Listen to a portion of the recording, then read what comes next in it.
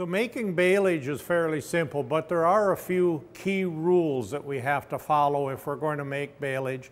And this is true no matter what the moisture content of that baleage is that we're making. The first thing is that we do need to buy good plastic.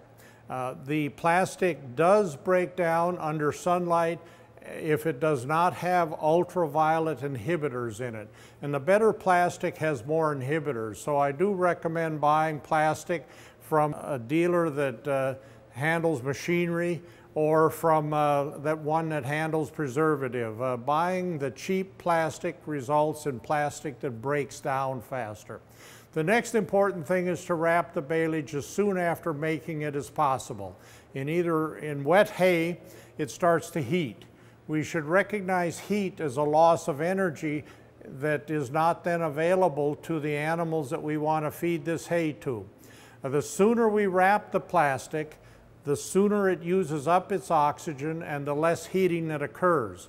In studies that we did, when we wrapped immediately, the hay only increased in temperature 10 or 15 degrees. If we waited 24 to 48 hours, that hay may raise 50 or 60 degrees in temperature, and then that may last for a week or more.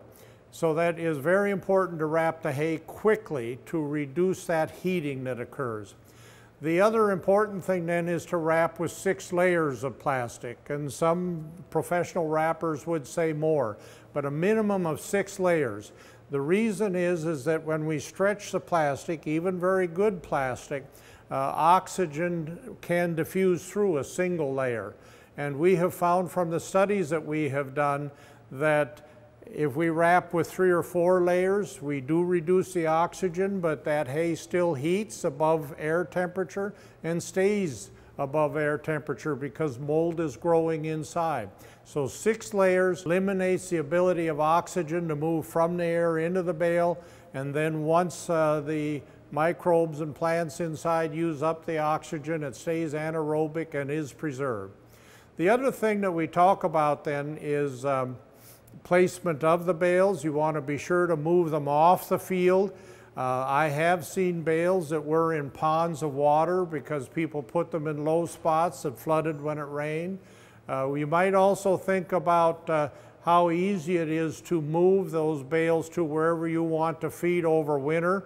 Will snow drifts block the way?